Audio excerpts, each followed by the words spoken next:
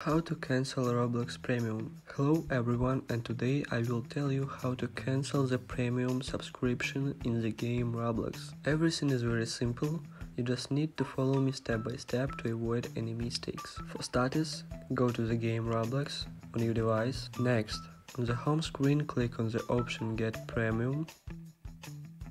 Then he will transfer and show you that you have a premium. It can be premium with other numbers, for example premium 100 or premium 1000. If you need to cancel a prelim subscription, you simply click on the option in the upper right corner of the gear shift and click on the settings option. After that, on the left search and click on the billing item, and then just click on the cancel renewal option, and that's it.